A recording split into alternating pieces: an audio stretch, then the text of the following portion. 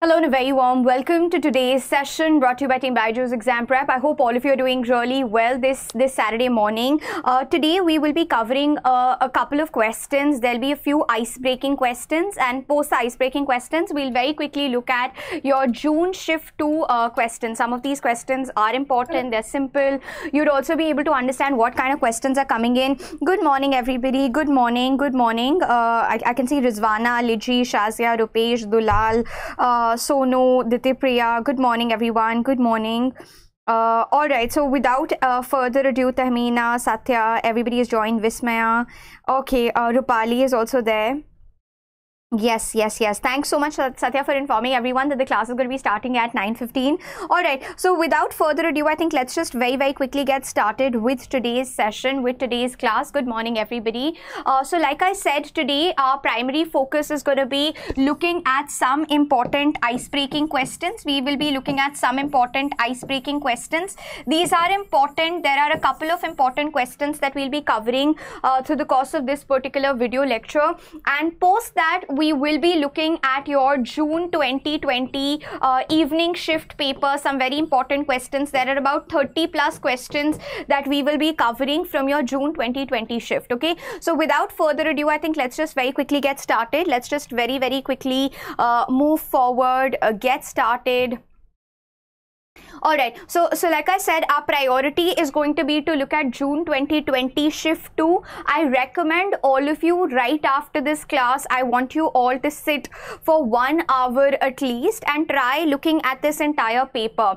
Along with that, please make it a point that you're carrying you know, some sort of a manual, your literary manual, your Oxford companion. So it should be on the table. For instance, like you should have your Oxford companion on the table. You should make sure that, you know, you're reviewing. So whatever questions we are doing, whatever topics we are doing, you should take a look. That is how curious you really have to be. Keep a literary theory manual with you, any literary theory book, or keep any history of English literature book with you while you're analyzing these questions. Okay, so without further ado, I think, and like I said, right after this session, sit and complete this paper. Even if it takes you 1 hour, 2 hours, just make sure that, you know, you are completing and finishing this off.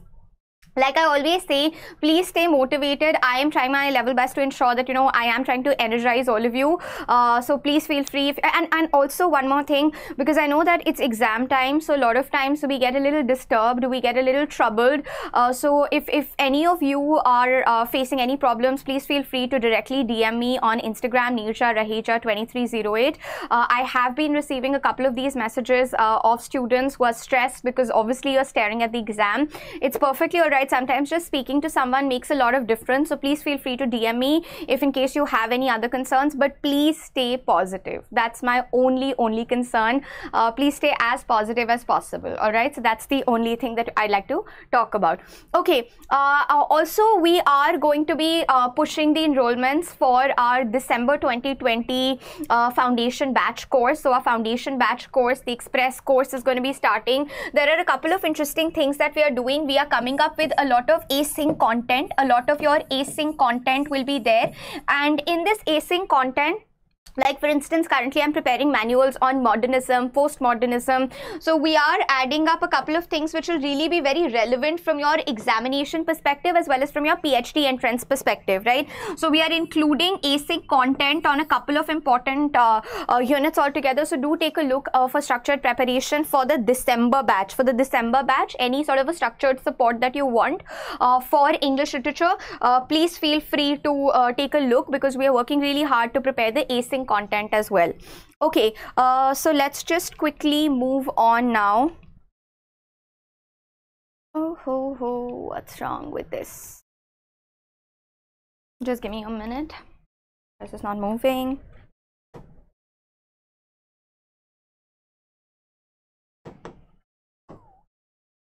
Okay, here comes your first question. Let's just very quickly take a look at the first question. This is your first question, everybody. This is the first question that you are having. Let's just take a look at the first question now. What do you think is the right answer? Please start putting it in the chat box as well. What do you think is the right answer here?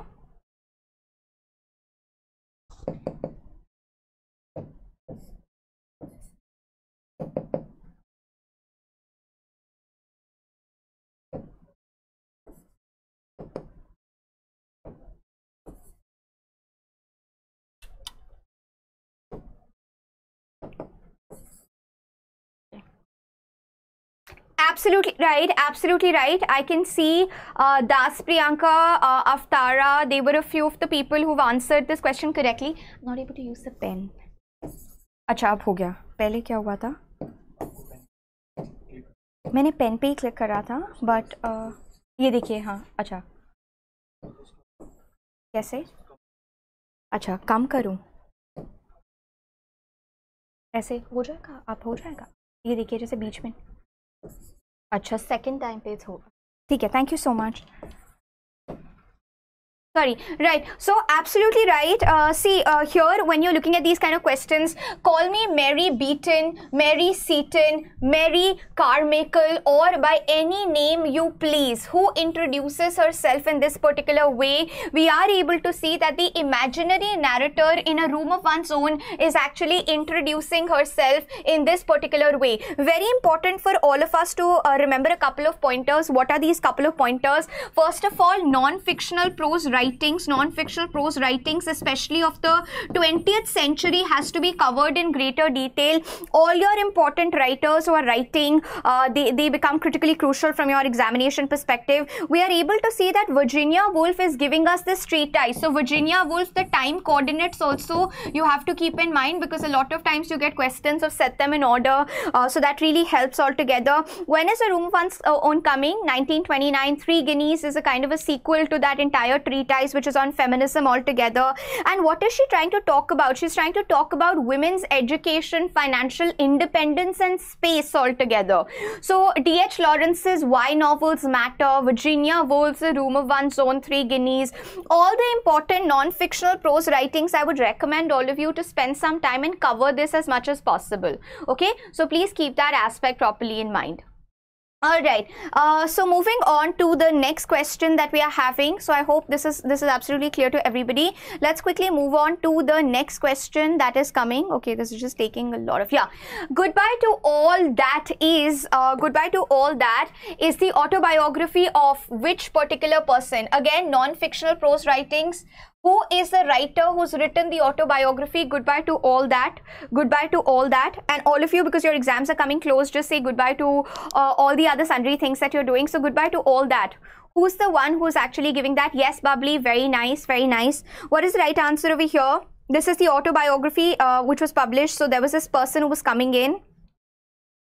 Whom are we talking about over here? Who's this person that we're talking about over here?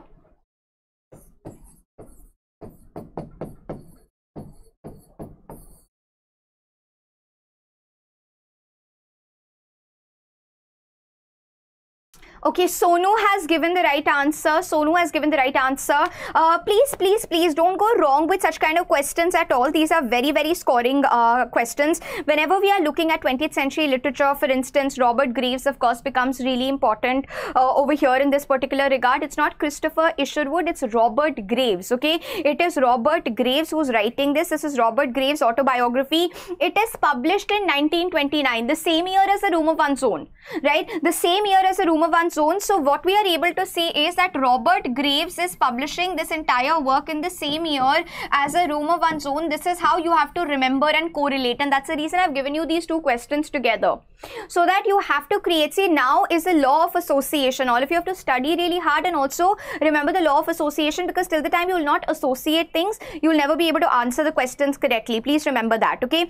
So when Robert Graves was 34 years old, he had actually published this autobiography, and what we are able to see over here is that he is associated with which branch. So if I ask you which 20th century movement in poetry is he associated with, he is associated with Georgian poetry. He is associated with Georgian poetry. Remember, Kenneth Millard is coming up and telling us about Georgian and Edwardian poetry. The earlier 20th century writings classified into Edwardian literature, Edwardian realistic writers, novelists who are coming in. Edwardian plus Georgian literature of the early 20th century also becomes very important, and these days you do get questions coming in your exams as well from this particular segment, okay?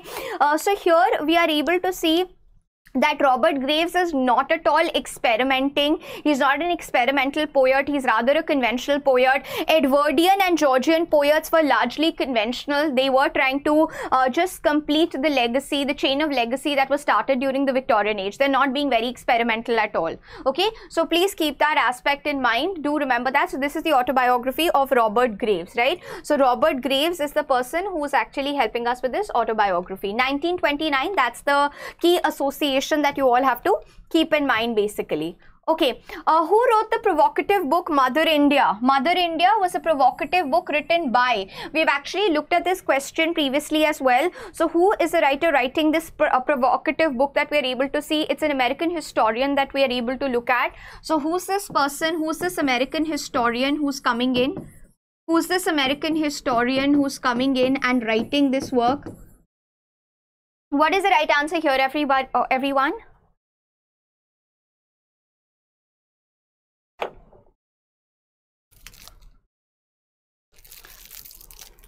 And this work is also coming in 1927. So very closely packed works that are coming in. This work is coming in 1927.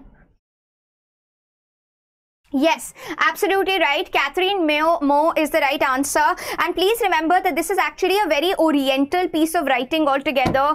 The social evils of India are laid bare altogether, just like the movie Slumdog Millionaire was trying to do that, right?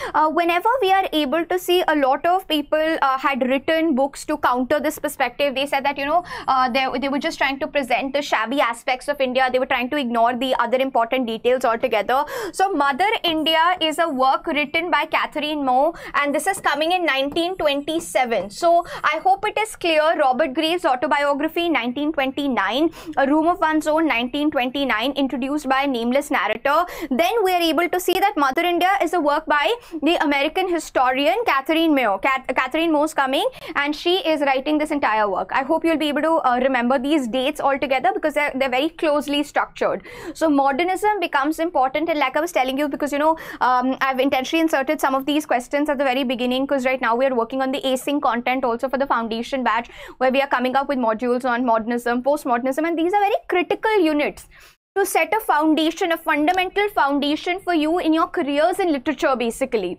So that becomes really important for all of you. Remember, there were a lot of texts that were trying to counter this entire work as well. Okay, moving on to the next question that is coming in. Why is this so slow anyway?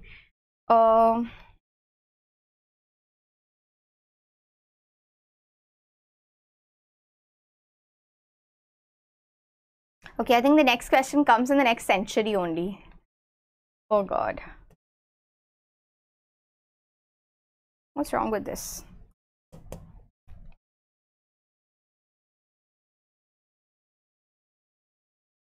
Okay, everyone, this just refuses. Now if I'll ring the bell, then it'll suddenly change. Ooh.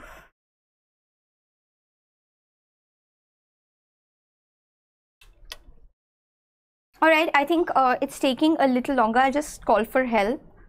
Or probably it might just change now.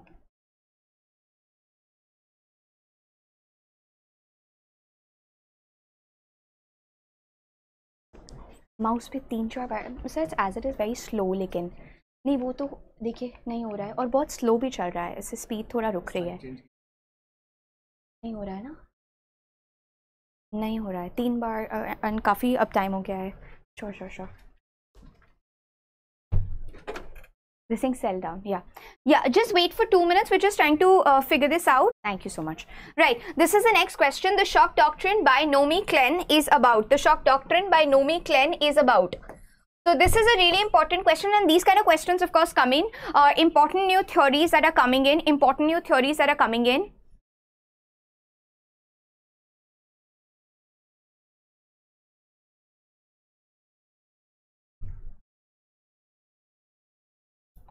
What is the right answer here, everyone? What becomes the right answer, everyone, over here? The subtitle of the shock doctrine is The Rise of Disaster Capitalism. Yes, okay, I think I saw the right answer. It is called The Rise of Disaster Capitalism. The Rise of Disaster Capitalism. It's a really good book, The Rise of Disaster Capitalism, the rise of disaster capitalism. In a lot of your set examinations last 2 years, this question, by the way, was asked altogether. This is a book which is getting published in 2007. The Shock Doctrine by Naomi Klein. Naomi Klein. What is the subtitle? The rise of disaster capitalism altogether.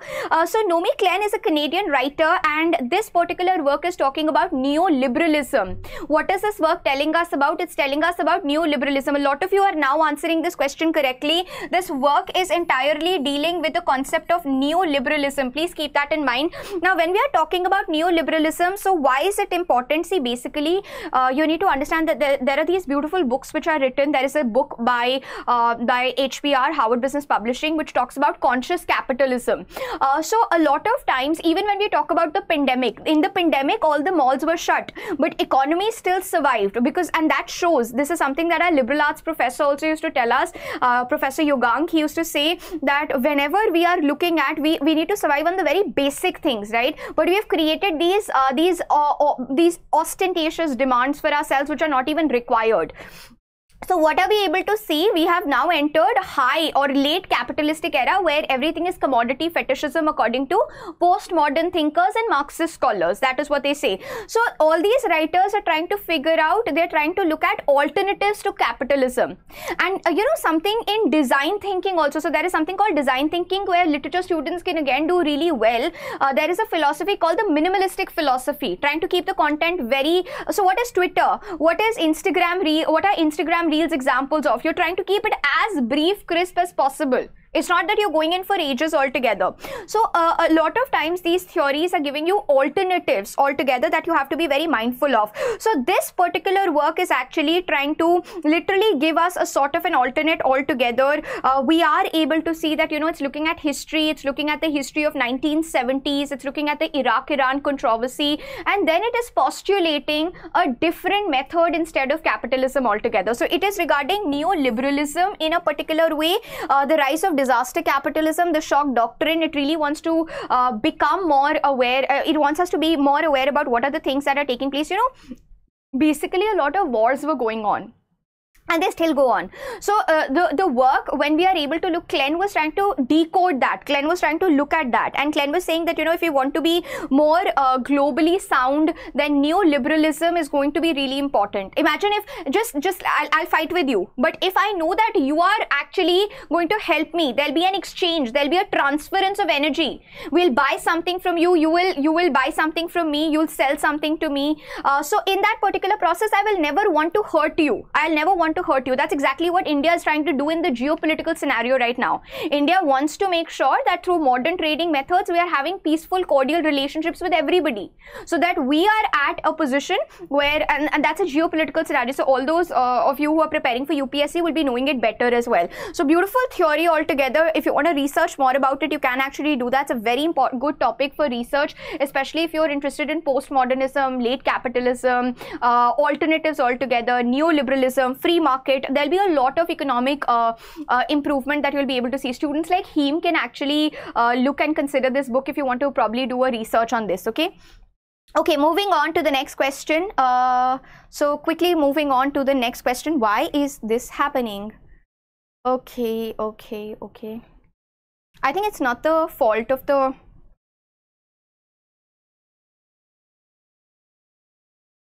Oh God. Okay, here, let's move on to the next question. It isn't language which has a hole in the ozone. It isn't language which has a hole in its ozone layer. Identify the author and the book in which this famous statement appears. Very, very popular statement. Where is the statement appearing? Where are we able to see that the statement appears?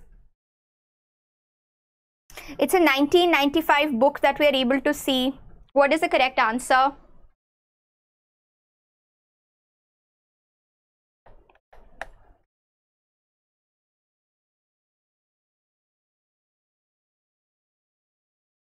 What is the correct answer over here?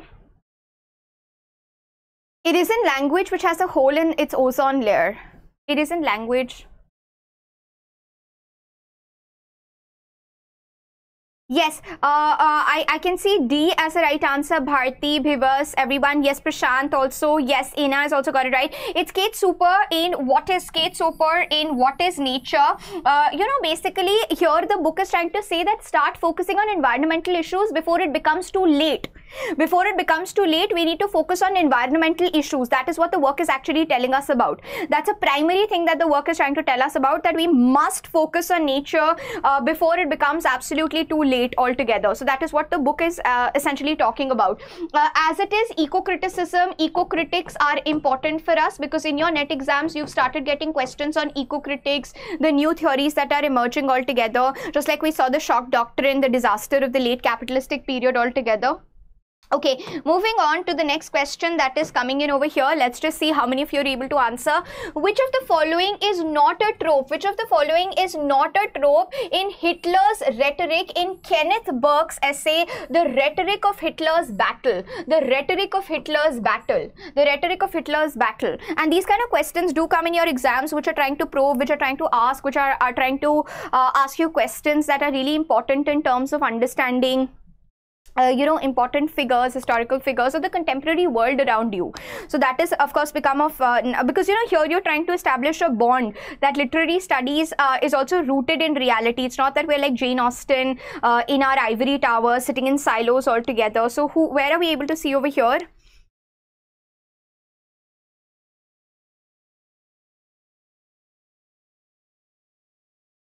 Yes, I can see some of you giving the right answer. So remember, when we are looking at Hitler, Mein Kampf is coming in. Here you need to understand that Hitler was a person who had sort of intrigued a lot of people. Why had he intrigued a lot of people? Because people were getting befuddled that how come a tyrant is getting so much of support? What is it that is literally ensuring that people are able to see that a tyrant is also getting that sort of support? So in his book My Struggle as well, we are able to see that this is being interrogated altogether. Now what you have to remember is that here there are four important tropes. There are four important tropes that are being spoken about. So which is not a trope? Which is not a trope? Inborn dignity is a trope. Projection device is a trope. Inborn dignity is a trope. Projection device is a trope, by the way. Projection device is there. Symbolic rebirth is also there, right? But please remember, there is commercial use. There is not prophetic rhetoric is not there. There is commercial use.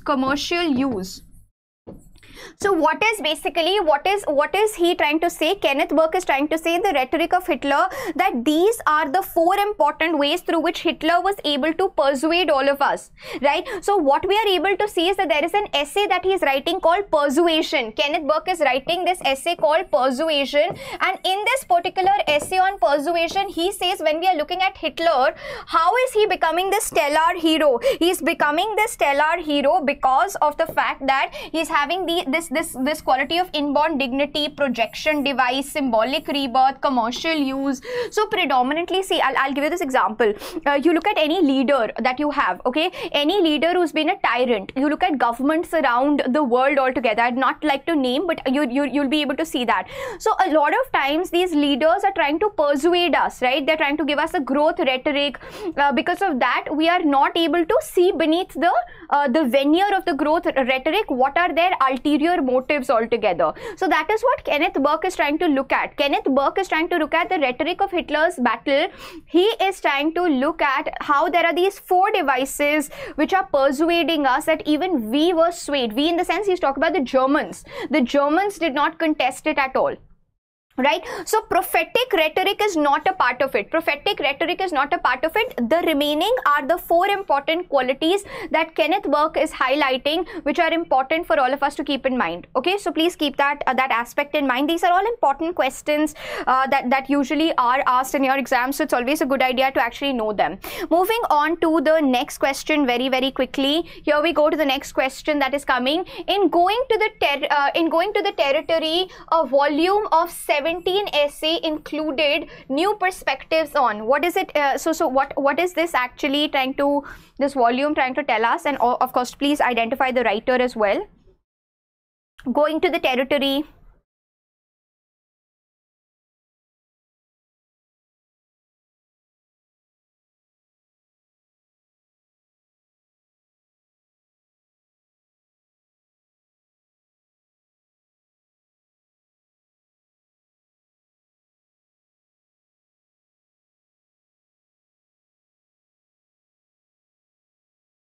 Oh, sorry, I'll just add another option.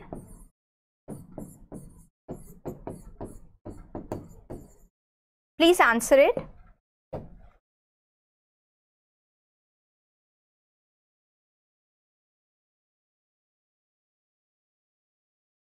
No, that's not the right answer. So Going to the Territory is a book by Ralph Ellison. Okay, this is actually a book of essays. So basically this is trying to tell us about in the form of an essay, it's trying to build a story all together. We are able to see that a story is coming in which is getting weaved all together. So it is a work which is coming from the pen of Ralph Ellison. Ralph Ellison is basically the person who's responsible for this entire work altogether. You know, what we are able to see over here is that a lot of people, their readings of Faulkner, readings of Richard Wright, they're all coming together in this entire collection of essays. Afro-American writers, Afro-American studies, Afro-American. So for instance, you get questions coming from, say, Caribbean literature. They're also in a way your marginalized literature, subaltern literature, so to say. So they play a very critical role. We need to keep that in mind as well, that you will be able to answer it. Okay, you will be able to see these questions in your exams as well. So Going to the Territory, a collection of essays by Ralph Ellison, right? Ralph Ellison is the right answer here. This is a really simple question. No Man's Land, The War of Words is a sequel to which of the following feminist text? No Man's Land is a sequel to which of the following feminist text? No Man's Land is a sequel to which of the following feminist texts that we're able to see? A brilliant example of how feminism is also going to be coming in as a sort of a question for all of you. What is the right answer?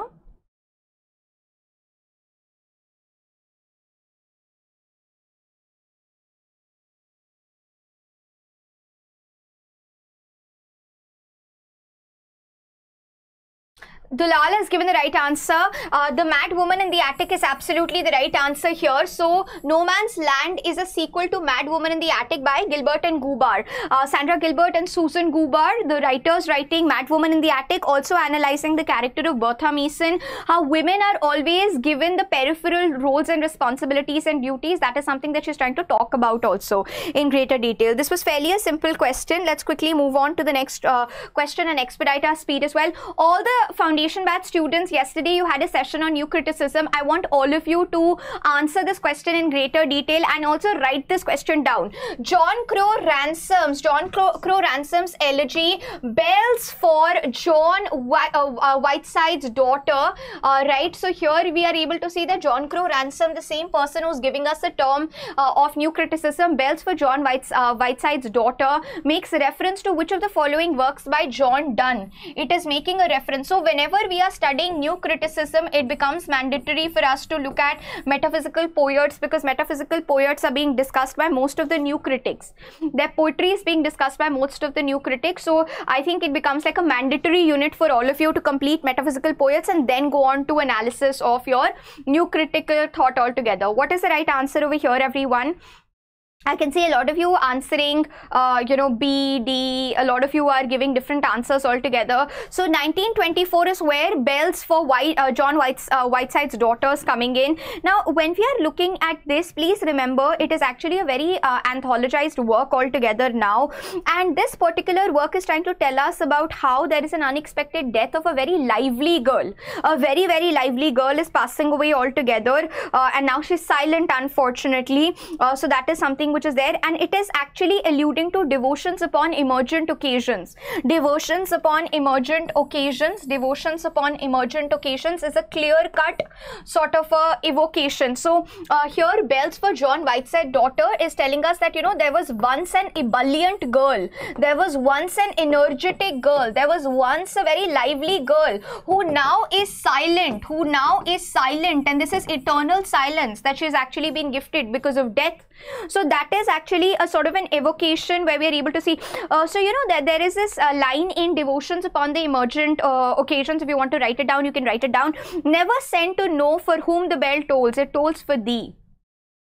Right, so that is where we are able to see. Yes, absolutely right. Anamali Varsi is also saying the right answer. So beautiful lines that come in. Never send to know for whom the bell tolls. It tolls for thee. right? So that is essentially what is being told over here. But please remember, I think I would highly recommend, especially all the classroom students, the foundation batch students. Yesterday only we started looking at new criticism. Before today's lecture, I would really appreciate if all of you can also go over metaphysical poetry. It will really help you in the longer run altogether. It will genuinely help you and create that sort of an impact altogether. Okay, moving on to the next question that we are having for all of you. Which of the following works of John Donne contains a defense of suicide? This is a really simple question. Defense of suicide. Which work of John Donne is having a defense of suicide? John Donne, a clergyman also, by the way, do remember that.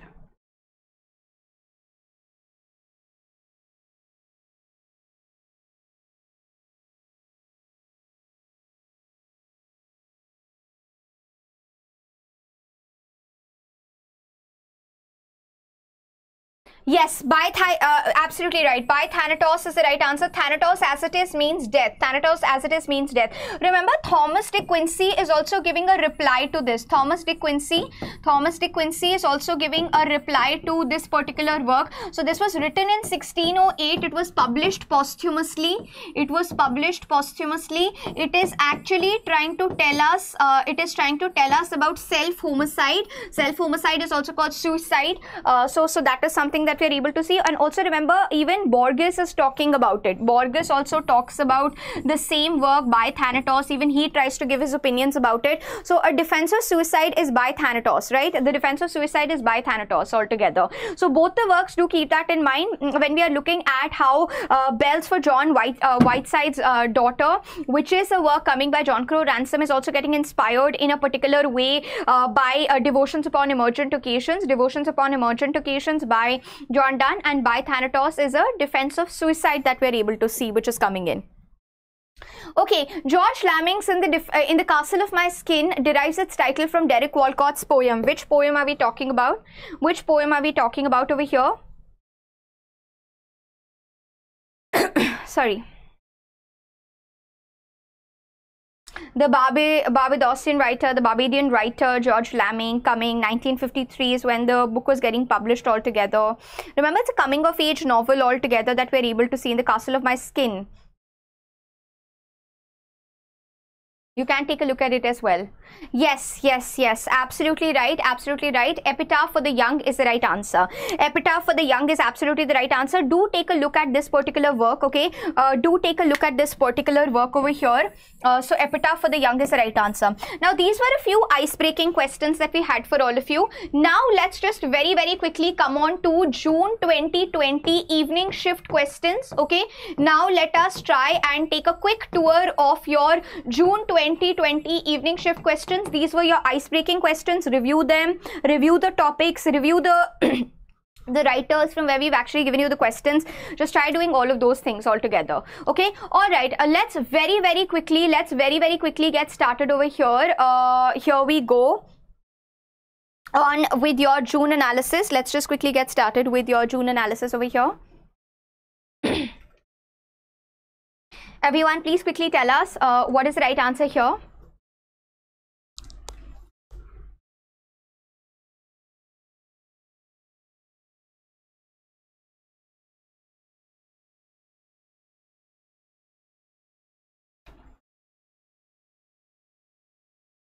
What becomes the right answer here?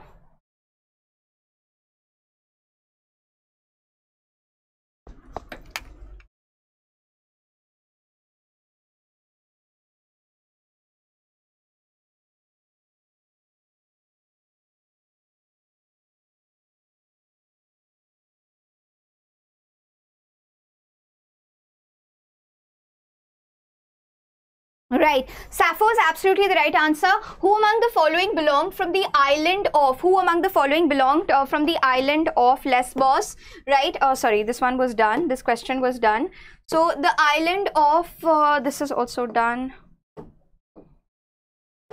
Here we go. Who among the following belong to the island of Lesbos? It is Sappho that we're talking about, and that is how lesbianism also comes in the term altogether. So when we are talking about Sappho, Sappho is a really important, sort of a lyrical writer who's coming in the ancient Greek civilization, famously called as the poetess, famously called as the 10th muse altogether. That is something that we're able to see. And please remember, we have all her writings in fragments. We are having all her writings that are coming in the form of fragments altogether. So here, Sappho is the right answer. Just spend, even if you spend 2 hours once on classical literature, I think you will be done with it. You can spend 2 hours on classical Greek literature, 2 hours on Roman classical literature, and say about 2 to 3 hours on Indian aesthetics. On Indian aesthetics, that will be really helpful. That will be really helpful. So this is something that you can actually look at. Okay, moving on to the next question. Let's just quickly see how many of you are able to get the right answer. Who among the following refutes Plato's charge that poets are liars? Poets are liars by arguing that the poet nothing affirms and therefore never lieth. This is very simple a question. A path-breaking work of Renaissance criticism. Renaissance criticism. What is the right answer here? So that will give you very simple questions as well. You need to be prepared about it. So what is the correct answer here? Plato in his Republic is trying to talk about how poets are corrupting the mind. Absolutely right. Philip Sidney is the right answer. We'll not spend a lot of time on this question. So Philip Sidney in the defense of poesy or the apology for poesy. Remember, Olney and Ponsonby are the two publishers that you are having. So Olney is there and Ponsonby is there. So these are the stuff that if you are looking at your Oxford Companion, you'll be able to answer most of these questions altogether. Okay, moving on to the next question. Who among the following coined the term aesthetics? Who is the writer coining the term aesthetics? Coinages, words, they are going to be important. You will get questions that will be coming on these, so be prepared for that. But what is the right answer here, everyone? What becomes the correct answer here?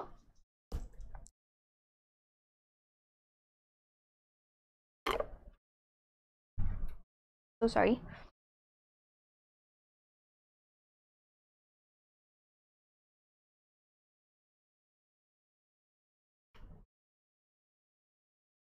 Yes, absolutely right. The German philosopher Alexander Baumgarten is the person, Gottlieb Baumgarten is coining the term aesthetic. So this is a term which is getting coined in the 18th century.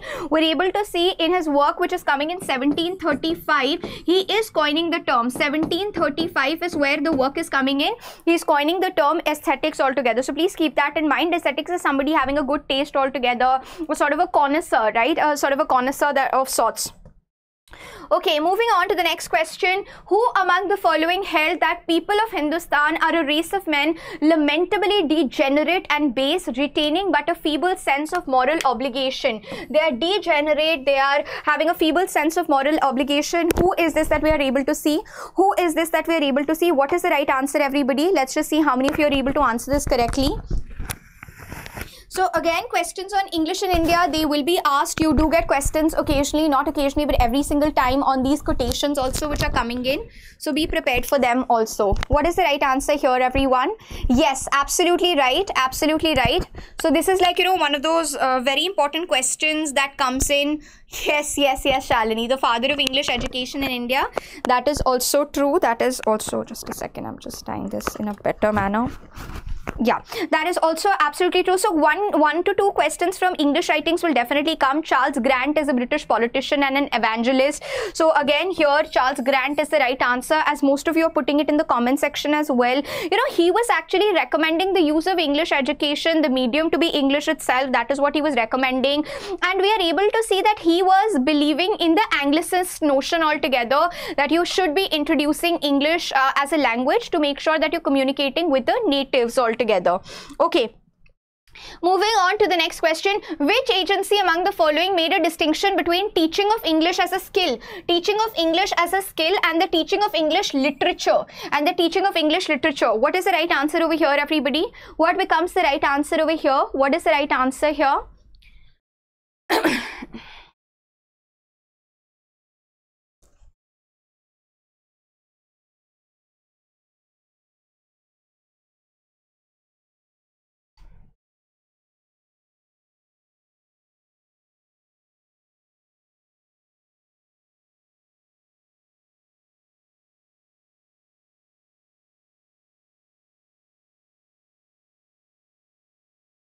Absolutely right. So the Education Commission 1964-66 is the right answer. The Education Commission is the right answer.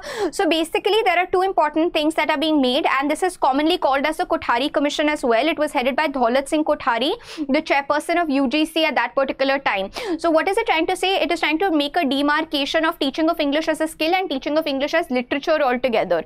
And that is the reason even right now you have this basic distinction that is clearly created and demarcated. Okay, moving on to the next question.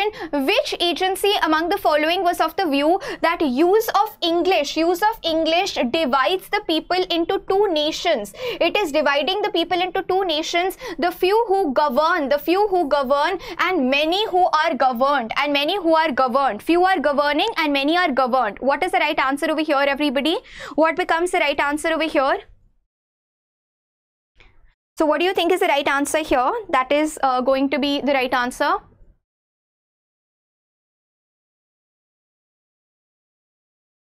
These are three direct questions that have come. So you need to actually make sure that you're spending some more time on English in India as well.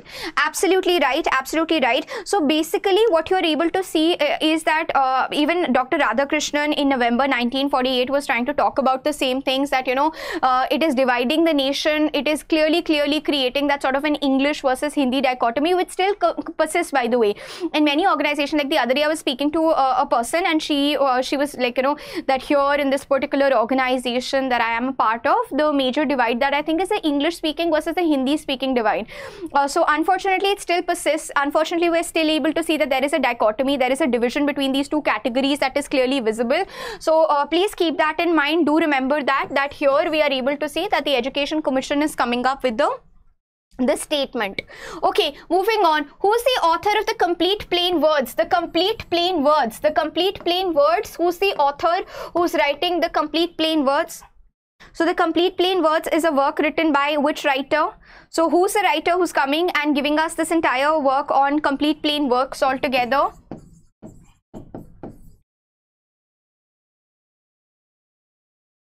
Sorry. Yeah, what is the right answer here?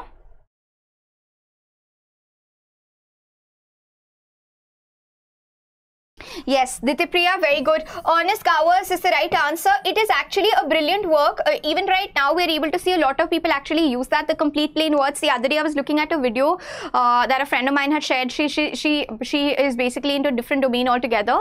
She helps with the CAT preparation in terms of all the students. So I was just seeing her book as well. Like in her title page, she'd actually used the cover of the book, the Complete Plain Words altogether. So it's a beautiful book always. It's never gone out of print. This is a basic book to actually teach you English altogether. So that of course becomes critically crucial for all of us to understand. So this is Ernest Gowers that we're talking about.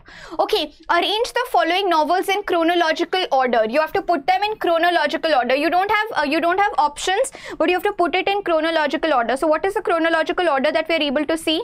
What is the chronological order that you're able to look at? Take it step by step. When is the White Tiger coming in? When are we able to see the White Tiger by Arvind Adiga is coming in? It is coming in 2008, right? So please always try and make sure that Arvind Adiga is the person who's coming up with the White Tiger. So just take it. Ruth Pravar Jhabwala, remember 1975 is when Heat and Dust is coming, right? Sushmita, how can you write down C? How can you write down C? You have to give me the code. You have to give me the code, okay? You have to give me the code. No. It is not 2. A lot of you are starting with 2 altogether.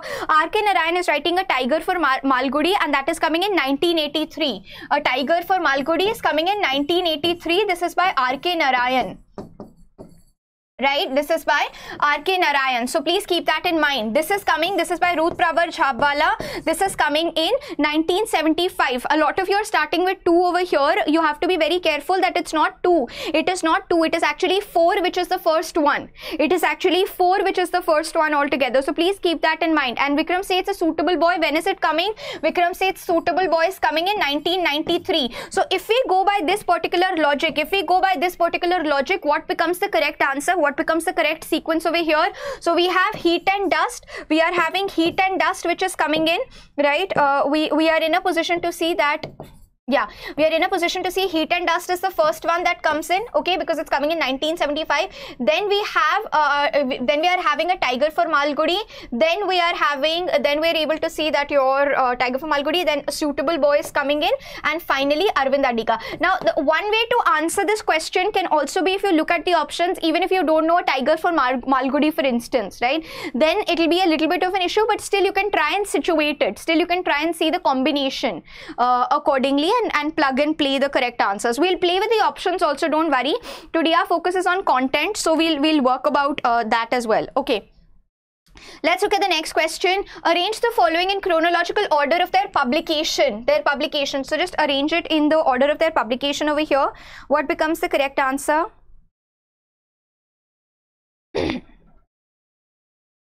What becomes the right answer here?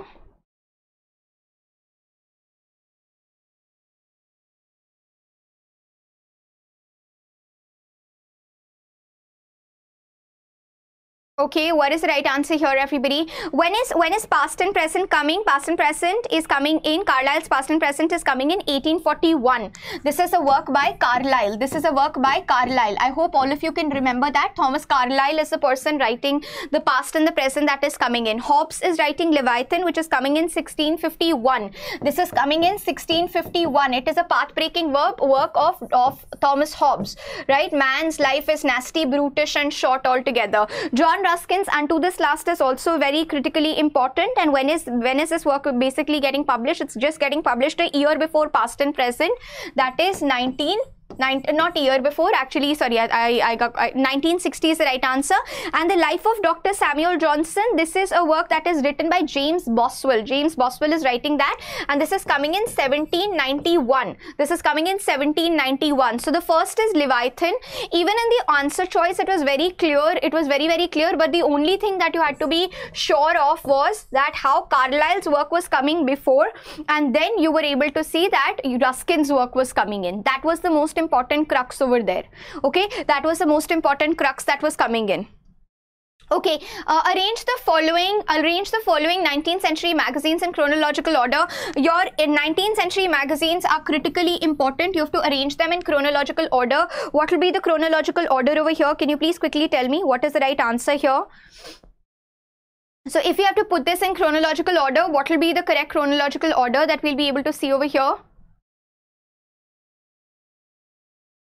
Edinburgh Review 1802 to 1929, right? Edinburgh Review 1802 to 1939. That is where your let's just take it one by one. Let's just take it one by one over here. What is the correct publication date for the London magazine? The London magazine is founded in 1822. When is it coming in? It is coming in 1822. This particular, yes, most of you are answering it correctly as well.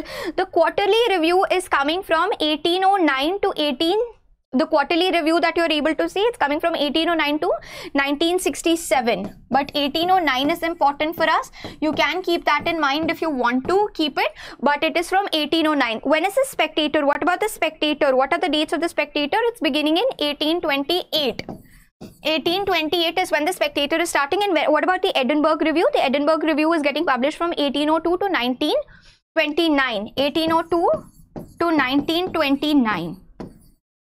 Right, so please keep that in mind. This is how a lot of chronological questions had actually been asked in this particular attempt. Not all 100% of knowledge was required to answer them. Even if you had some tidbits of knowledge and not the precise knowledge of the dates, you were in a position to answer at least 80% of those questions, right? So that is also the trick. You have to be a little sure, a little more aware about it. So these are certain magazines that are coming during the 19th century that you should be aware about.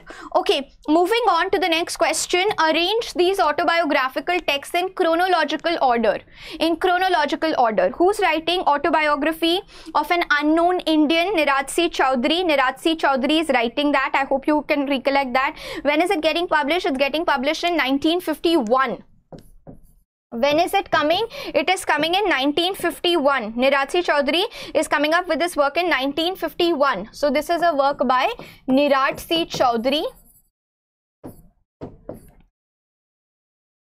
Niraj C. Chaudhary is the person who's writing this particular work. My Experiments with Truth is Mahatma Gandhi, and this work is getting published in 1927. This is coming in 1927 by Mahatma Gandhi. We started today's class by looking at an autobiography itself, if you can remember that. So please keep that aspect as well in mind. Nayanthara Sehgal is writing Prison and Chocolate Cake, which is coming in 1954. Nayanthara Sehgal, 1954. Prison and Chocolate Cake. Prison and Chocolate Cake by Nayanthara Sehgal. And My Story is by Kamala Das, which is coming in 1973. This is coming in 1973.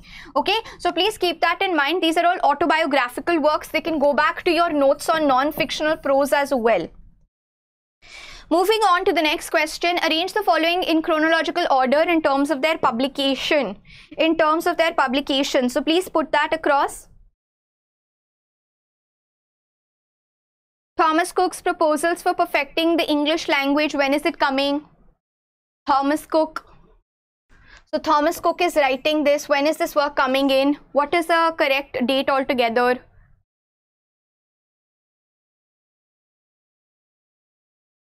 The Proposals for Perfecting the English Language, 1742, which is written by Thomas Cook.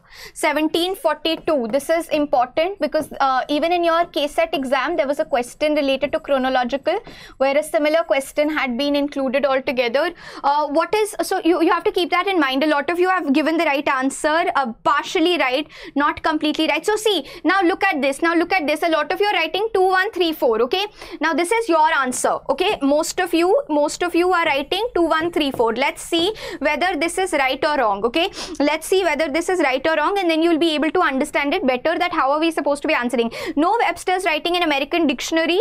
An American dictionary is written by No Webster. No Webster is the person in the classroom class when we were talking about American English. I hope you remember we were talking about No Webster as well. No Webster, how No Webster is coming in. We had started discussing about American English in the foundation batch class also, if you remember. So No Webster's dictionary is getting published in 1828. When is this coming? This is coming in 1828. So 1828 is there. Let me use another colored pen also over here. 1828 is there, 1742 is there, 1828 is there. So a lot of times if you're able to say 2 and 4, okay, that you've given the right sequence over here, but it is not the correct answer. Henry Watson Fowler's Modern English Usage is coming in 1926. Modern English Usage by Fowler is coming in 1926. This is by Fowler. Alright, this is a work which is coming from the pen of Fowler. And Eric Patridge is writing Usage and Abusage. That is coming in 1942. Eric Patridge is writing 1942. So now can you just see that if you put it together, you will be able to see over here, you have to arrange it in the chronological order in terms of publication. So if you are actually able to put it across in order of publication, so 1742 becomes the first one. So 1742 becomes the first one. I hope you are able to see that. I hope that is clear to everybody. Then your 4 comes in, which all of you had not written it over here.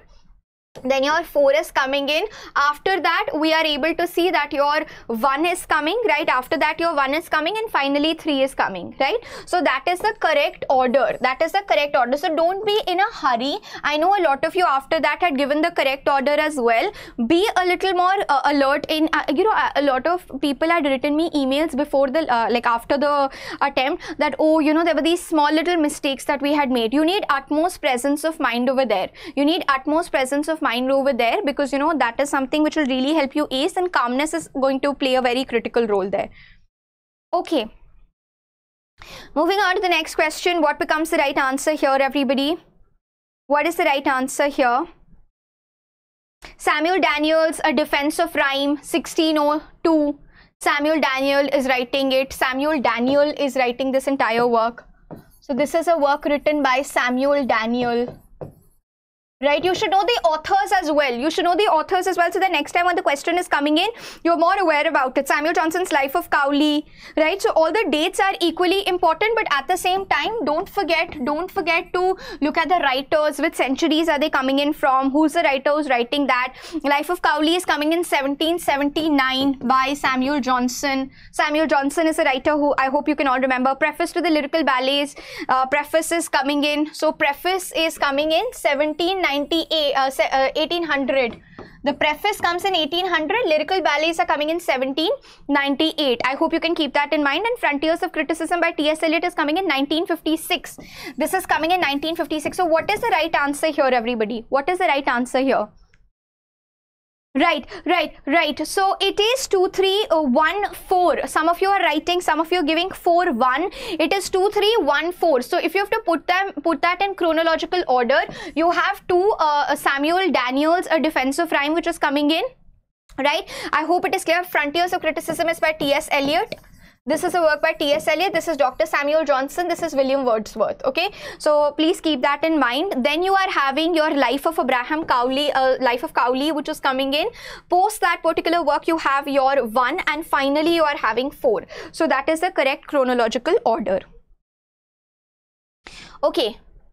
Which of the following is a correct sequence of the stages in empirical research? You don't have the options, but you have to tell me the stages of empirical research. What are the stages of empirical research that we are able to see? What are the various stages of empirical research that are coming across over here?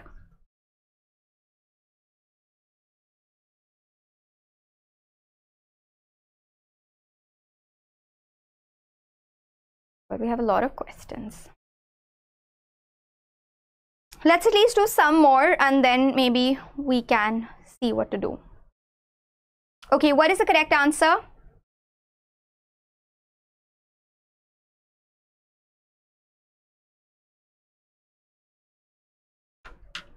Yes, everyone. And just right after this class again, try and cover this entire paper again so that, you know, it just sticks along in your head for a longer duration of time altogether. What is the correct order over here that we're able to see? Absolutely right. I think some of you are giving the right answer. So whenever we are talking about hypothesis, whenever we're talking about your empirical research, hypothesis is of course the first step, right? You are able to see that hypothesis becomes critically crucial. So you are having your hypothesis. It is the entry point of empirical research, right? The entry point of empirical research over there, that is something that we are able to see. Post that, you actually, based on your hypothesis, you do the data collection. For instance, there's a student of mine who's doing her DBA right now, doctoral of business administration. So she has to first give the concept paper, so to say. Post the concept paper, you have to give the literature review. So what is a literature review? The literature review is telling you about the parameters of your literature review, is your data collection stage. How will you collect the data altogether? Then your thesis statement is coming in. So after that, you have your data collection. Post that, based on this, you will have your data collection. After the data collection, you will analyze the data. After the data collection is over, you will do an analysis of that particular data, right?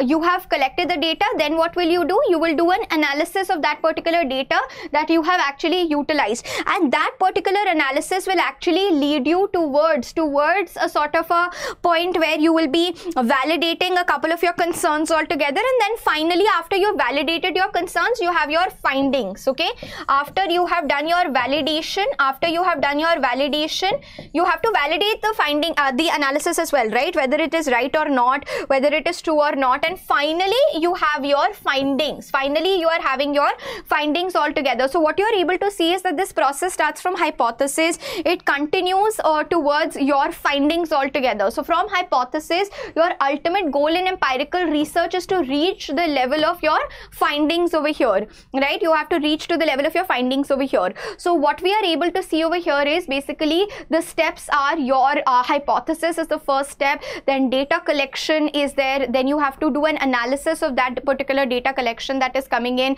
Post the analysis of your data collection, what we're able to basically see is that you need to validate that data, and after the validation, then you are going to share your findings altogether.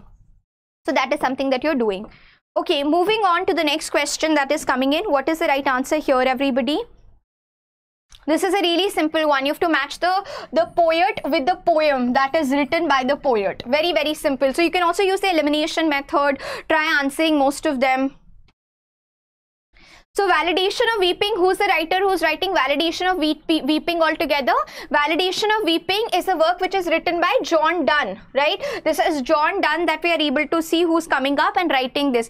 Andrew Marvell is a writer writing The Garden. Remember where he talks about how just go, be in the company of yourself, nothing otherwise will change in your life. So Andrew Marvell is the person who's actually writing The Garden.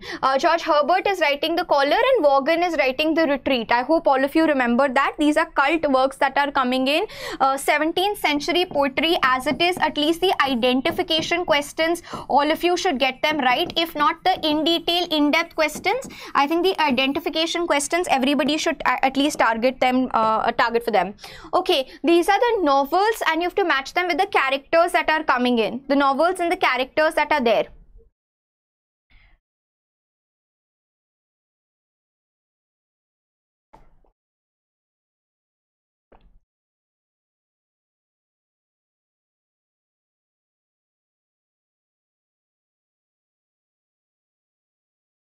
Remember Barnaby Rudge, A Tale of the Riots of 80, A Tale of the Riots of 80, Tale of the Riots of 80. So where are we able to see which character is coming in Barnaby Rudge? So in Miss Dolly's character is there in Barnaby Rudge, The Tale of the Riots of 80s.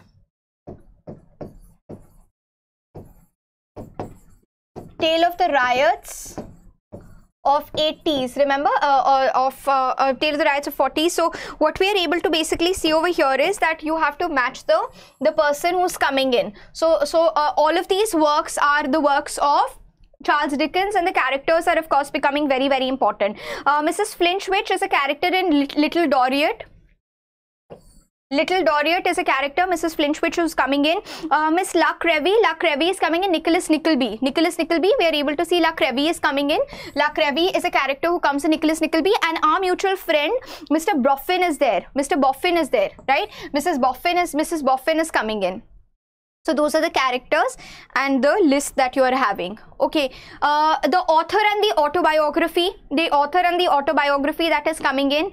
Who's the writer who's writing memoirs? Memoirs is a work which is coming in 1974. So this is Pablo Neruda's 1974 memoirs that you're able to see. I'll hide myself so that you can see. We just did actually, but let's just see all your responses all together. Graham Greene is writing A Sort of Life, 1971. 1971, A Sort of Life is by Graham Greene. This is coming in 1971. Doris Lessing is writing Under My Skin, 1994. Under My Skin is by Doris Lessing, and Vladimir Nabokov is writing Speak Memory. Speak Memory is 1951. This is a memoir that is coming by Nabokov. So that is the right answer over here. These are all important historical memoirs where you were getting these questions from. These are all the memoirs that are there. Okay, the concepts and the theorists who are coming in, the concepts as well as the theorists. This is a really simple question. I think we've done it also multiple times. So what becomes the correct answer here? Content and expression is by Henslev. Remember that content and expression, Louis Henslev is the person who's writing this. So I hope you are very, very, oh sorry, one second. Right, what becomes the right answer over here, everybody? So content and expression is by Henslev. One second. That is the right answer. I hope you can remember that. Competence and performance is by Chomsky. The first one is the correct matched pair that we are able to see. Signifier and signified is by Ferdinand de Saussure, and metaphor and metonymy is by Roman Jakobson. I hope all of you remember that. I hope this is clearly visible to everybody as well. Classroom students, do make a note of metaphor and metonymy, because today in the formalism class also we'll talk about it in greater detail as well. Okay, moving on to the next question. The words that are borrowed. The words that are borrowed. What is the right answer here? Caste is actually coming from the Portuguese word. Where is caste coming in from? Caste is coming from the Portuguese word, a word that we are having. So this is actually a word that has been asked from the Portuguese word that is coming. Beef is coming from the French word. Blunder. Beef is coming from the French word that we are able to see. So it's having French origins. Norse word is blunder. Blunder is the Norse word, and flak is the German word. Right, so loan words as it is a very important topic. Loan words becomes an important topic. Many a times questions are coming in last paper also. We'd seen that a lot of questions are actually coming in. But remember, borrowings, loan words, borrowings, that is something that keeps English alive. Borrowings is something which is keeping English as a thriving language. Why is English able to survive? It is able to survive because it's a borrowed language altogether. It's being very quick to borrow words from other languages altogether. So that is the major reason. Okay, moving on to the next one, the text and the author. The text and the author, what is the correct answer over here? What is the correct answer over here? The text and the author. What is the right answer here? Thank you. Mujhe nahi chahiye. Thank you. What is the right answer here, everybody? Yes, Pereiro, Spanish. J.N. Devi is writing After Amnesia 1992. After Amnesia is a work that is coming by Devi. Devi is the person. This is English in India. So English in India, I think we've done 4 questions right now. So in one paper, they've given you 4 to 5 questions on English in India itself. So that makes it an important topic altogether. So please keep that aspect in mind. Brij Khachru is writing Indianization of English 1983. Indianization of English is coming by Khachru. Khachru is the person who's writing that. Masks of Conquest is by Gauri Vishwanathan and Colonial Transaction by Harish Trivedi. Masks of Conquest and Colonial Transactions. Okay, so English in India, you're able to see that, you know, these questions are coming in. It's always a good idea to actually know most of these. Okay, moving on to the next question that is there.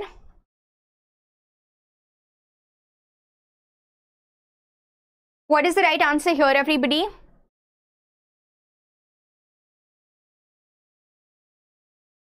Elsie Knight is writing Restoration Comedy. Elsie Knight is a writer who's coming up with Restoration. Oh, sorry, one second. I hope you cannot see that. So Elsie Knight is a person writing Restoration Comedy, The Reality and the Myth. Trilling is writing The Sense of the Past. The Sense of the Past is a work written by Trilling. Trilling is the person, oh God. Trilling is the person writing Sense of the Past. Elsie Knight is writing Restoration Comedy. Matthew Arnold is coming up with a study of poetry, and A.C. Bradley, the study, sorry, Poetry for Poetry's Sake is by Bradley. Poetry for Poetry's Sake is by Bradley. Bradley is also somebody that we studied in yesterday's class. I hope you remember when we were talking about Bradley and Ketteridge being people whom formalists are absolutely against. Bradley and Ketteridge. Remember, formalists are against Bradley and Ketteridge. That is what we had talked about. They are against the Bradleian school, which was looking at the context altogether. This is something that we were discussing. So you can make a note of that over there in your notepads. Okay, the terms and the theorists. The terms and the theorists. What is the right answer here? The terms that are coming in and the theorists who are there. What becomes the right answer? Heteroglossia. Heteroglossia. Heteroglossia was introduced in Discourse in the Novel. This term was introduced by Bakhtin in Discourse in the Novel. Discourse in the Novel is where we are able to see that the term heteroglossia is used. That is where your Oxford Companion to Critical Theory becomes really very handy. Heterotophia was introduced by Foucault. Foucault is introducing this term heterotophia. Grand narrative by Lyotard. Lyotard is a person who's coming up with the concept of grand narrative, and Foucault is coming up with heterotophia. And interpellation is by Louis Althusser altogether, right? So please keep that in mind. These are the terms that are coming in. A very important, so literary terms, literary theorists, these are questions that are constantly asked as well. So you will ideally have to prepare that in greater detail. Okay, this is really simple. The writer and the works, this is very, very simple, a question that is coming in. So what is the right answer? Ferdinand de Saussure, A Course in General Linguistics, 1916, posthumously published as A Course in General Linguistics, remember, very important turning point. Edward Safir is writing Language, 1921. Edward Safir is writing Language, 1921. Course in General Linguistics is by Ferdinand de Saussure, getting published posthumously altogether. Of Grammatology is a very important work by Jacques Derrida. And Roman Jacobson is writing Two Aspects of Language and Two Types of aphasic disturbances. Two types of aphasic disturbances. So that is the correct answer, coming from your unit on language and structuralism. As it is, your unit on language has to be read with your unit in paper 1, that is communication. You can read it with.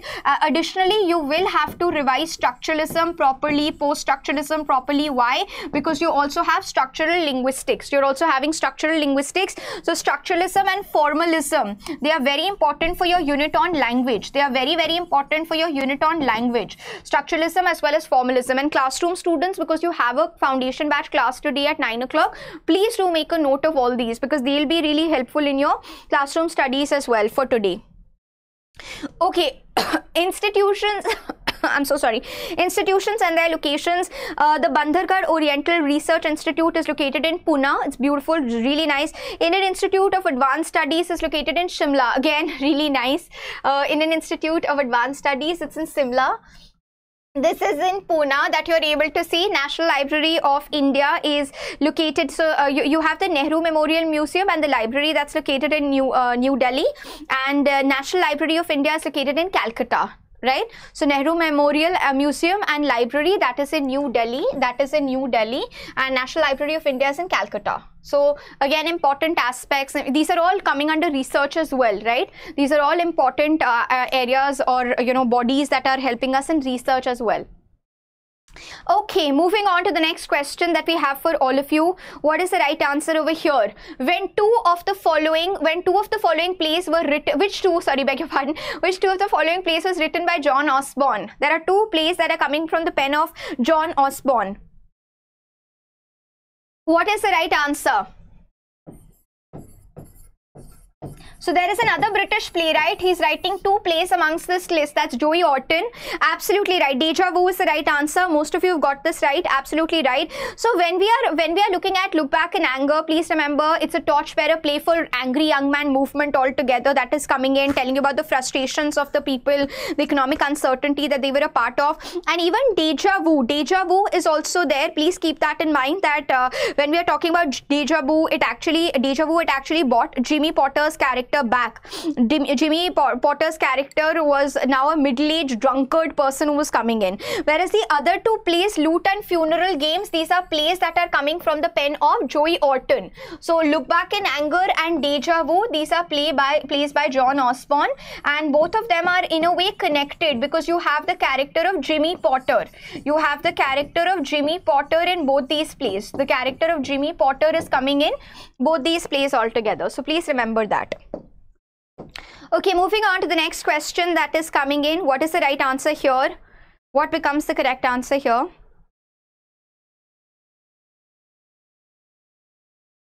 Like a lot of questions. But let's just cover some more and then I'll call it a day, okay?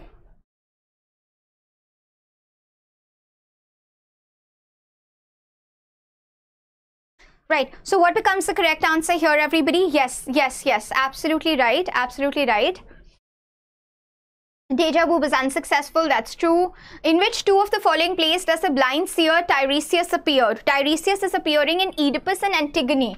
Oedipus and Antigone, we are able to see that Tiresias' character is coming. Tiresias is a blind seer, right? Tiresias is a very important figure who can see, just like Cassandra is also a figure who can actually foretell the reality altogether. So Sophocles, Oedipus the king, and Antigone. Sophocles is the playwright writing both these plays, right? We are able to see that Sophocles is the person, and in both these plays the character of Tiresias is coming. Tiresias is a blind seer. Seer is a sort of a soothsayer who can see the future, predict the future altogether. Having wisdom, Sophia. Which two of the following poems by Henne came under his Bog poems? Sisme Henne, the Nobel Prize winning Irish poet. What are the two poems which are a part of the Bog poems altogether? He was awarded the 1995 Nobel, remember?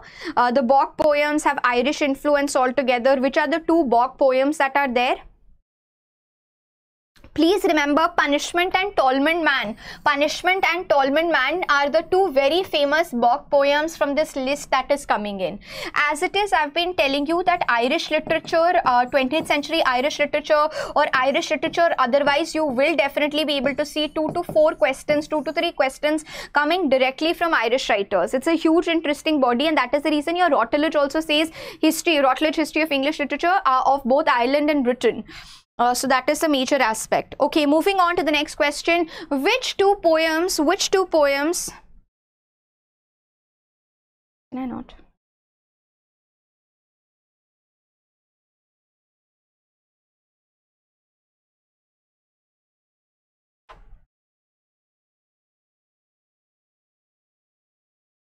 Yeah. Okay, what becomes the right answer here, everybody? Which two poems in the following list are odes written by? Have we done the previous question? Oh God.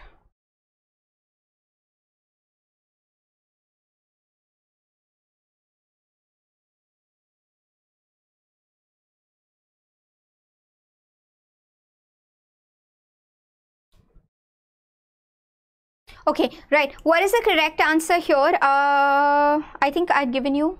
Yeah, this is the right answer. This is the right question. What is the correct answer here, everybody? Yes, Andrew marvels upon Cromwell's return from Ireland and Alexander Pope's Ode on Solitude. They're written in Horatian manner. They're both written in Horatian manner. So both 2 and 3 are the right answers. Both 2 and 3 are absolutely right. 2 and 3 are written in Horatian manner altogether. They're written in Horatian manner altogether. Horatian odes are shorter, they're calmer, they're more meditative in nature altogether. So that is what we are able to see. They're written in Horatian manner over here, that is coming in. Okay, moving on to the next question that we have for all of you. Let's just quickly move on to the next question. Which two of the following are interludes in John Galsworthy's The Frost Saga, which are actually the two interludes that we are able to see? Again, a very important question from the PGT-TGT examination perspective. 1922 Frost Saga, a number of novels and interludes are coming in. Which are the interludes that we are able to see over here that are coming in?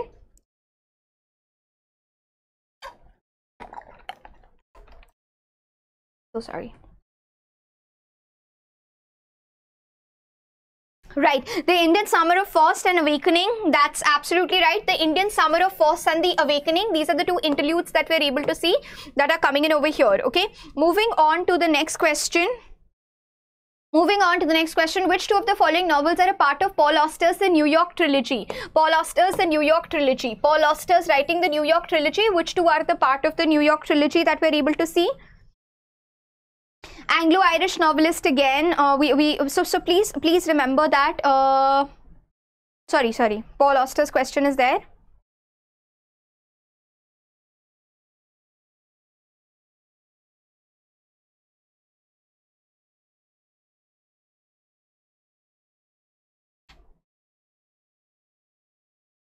Where is the right answer here, everyone? Paul Auster. Yes, 2 and 3 is absolutely right. Ghosts and the Locked Room. They're a part of the New York Trilogy that we're able to see. Remember, the first part is City of Glass. That is coming in. City of Glass is the first part. That is coming in. And then you have the Ghosts and the Locked Room. Then you are having the Ghosts and the Locked Room. These are the 3 parts that are coming in, right? So here, Paul Auster's writings are, of course, becoming critically crucial. Let's just do 1 or 2 more questions and then I'll call it a day, and then you can just take a look at this paper again. So let's just quickly move on to the next question that is coming in. Paul Auster we've done. This is the next question that is coming right in front of you. Which two of the following are a part of Virginia Woolf's collection of autobiographical essays? Which are a part of the autobiographical essays that we're able to see? So these are autobiographical essays that are coming in. What is the right answer here, everyone? I am a snob is actually really well written also. Okay, a sketch from the past and I am a snob, a sketch from the past and I am a snob. So these are Virginia Woolf's autobiographical essays that we're able to see. So again, very in-depth questions that are coming in, right? Very in-depth questions that were asked. So some of these chronological order questions, some of these pick the odd one out questions, you know, they are also critically important because you'll be able to see a lot of other aspects that are actually being asked altogether. There are a couple of other questions that have been included over here, but what I would recommend is, so a lot of questions are there, you can all practice those questions. So let's just cover one or two more, and then I'll call it a day. But do review the June 2022 edition over here. In his Self-Reliance, which two qualities does Emerson refer to as the chancellors of God? Which two is he referring to as the chancellors of God? He's talking about the chancellors of God. So which two is he talking about? Which two is he talking about? So the two qualities that he's referring to as the chancellors of God, the chancellors of God. So Emerson, a transcendental philosopher, he's stressing on the need to follow your own path instead of conforming the herd mentality which was happening.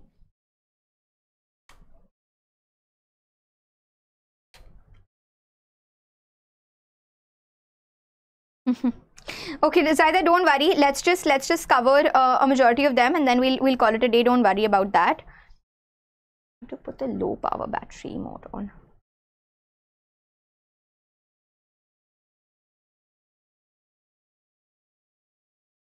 Yes, everyone, what becomes, yes, 2 and 4 is the right answer. The cause and effect, right? Even your Buddhist philosophy, that is actually based on the philosophy of cause and effect altogether. So please remember that. That is, of course, there. Which two of the following was published in the year 1859? 1859, which are getting published in 1859. 1859 is a transformational date altogether. I hope you all remember, because Darwin is coming up with his theory and analysis altogether. Origin of Two Species is coming in. Which other work is coming? It is actually telling you about the French Revolution. So Tale of Two Cities and On the Origin of Species, both are coming in 1859. Both these works are coming in 1859. You could have used the elimination method as well, right? You could have used the elimination method as well. Which two of the following are non-fictional works by Peter Ackroyd? Peter Ackroyd, again important, Peter Ackroyd. Which are the two works by Peter Ackroyd? Which are the two works by Peter Ackroyd? So Peter Ackroyd, which two works are we able to see are associated with Peter Ackroyd altogether? What is the correct answer here, everyone? Peter Ackroyd. Let's just do 2 to 3 more questions and then I'll just call it a day. The two works, Escape from the Earth and the English Ghost. Escape from the Earth and the English Ghost. These are the two works that are there by, these are non-fictional works that are coming from Peter Ackroyd's book altogether, right? You know, basically what you're able to see that the sightings of ghosts is literally being covered in the English Ghost, and Escape from the Earth is also trying to tell you about the explorations of space that is coming in. Very interesting work altogether that is coming. Okay, the two of the following works that are Daniel Defoe's historical narratives, which are Daniel Defoe's historical narratives that we're able to see? Historical narratives of Daniel Defoe. The historical narratives of Daniel Defoe. What is the right answer here, everyone? Journal of the Plague Year 1722. Journal of the Plague Year 1722. It is telling you about the experiences of a man during the 1665 bubonic plague. 1665 bubonic plague and the memories of a cavalier. This was published in 1720. So both of these works you're able to see, and it's telling you about the 30 years period from 1618 to 1648 altogether. So right, Journal of the Plague Year and Memoirs of a Cavalier. These are the two important works that are coming. These are historical narratives by Daniel Defoe, right? These are the historical narratives of Daniel Defoe. Just take a look at all the other questions that are there in the second shift. That would be my recommendation to everybody. Just take a look at it, have a sneak peek, have a basic understanding of all of them, take a quick look at all of them as well. What I would highly recommend is that keep your companions with you, do a proper thorough analysis. That is something which is really required as well, and post a proper thorough analysis, you'll be able to understand what kind of questions and patterns are coming in. Okay, but do review, do revise. That is something which is critically important, because without that I don't think it'll be really helpful at all. Additionally, I will keep on posting questions. I'll be sharing the PDF of the week, by the way, today. And how we'll do it is that I'll share the PDF of the week, and this is especially for the students preparing for the December attempt. It'll be highly useful altogether for everybody who is preparing for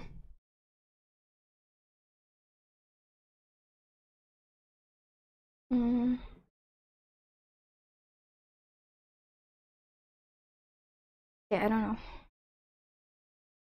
Why is this not getting removed? Okay, right. So anyway, that's not the question. That's not the point as well. What I would recommend all of you is I would recommend all of you to go over the June 2020 Shift 2 paper properly. Just take a look at it, take a tour of it. It's a really simple paper, not that difficult at all. We'll cover some more questions from the June 2020 Shift tomorrow as well. Some of them which are really important and the ones that we've not covered today. So that is something that we'll be looking at. Just do cover it. I will be sharing a PDF of the week. Just try taking a tour of the PDF of the week as well. And how we'll go about it is that over the weekend I will try to discuss that PDF as well with all of you. All right, I have already started sharing how can you prepare your notes, etc. I'll try to give different samples of notes also over the Telegram platform, so please stay connected over the Telegram platform. Any sort of other details also which are there related to your exams, which are relevant, any other thing that I have to share, I will share it on the Telegram platform. It's Neerja English UGC NET. Otherwise, if there are any other concerns, questions, please feel free. Like I said, you can directly message me on Neerja Raheja 2308 on Instagram, or you can mark me an email. But please feel free to be very motivated, positive, push each other, try to make sure, because I'm really looking forward to interviewing all of you when you clear your exams. So that is something which is critically important. And keep your companions, keep these 3 books, like a companion, a literature, history of English literature with you, as well as keep a book with you for English criticism, for English literature, for world literature, for literary criticism and theory. Just keep it at all times so that whenever you're practicing questions, you can go over that topic in greater detail. All right, thanks so much everyone. Take good care of yourselves, and if in case you're having any other concerns, problems, please feel free to message me directly. Thank you. All right, on that note, we'll wrap up today's lecture then. Thank you.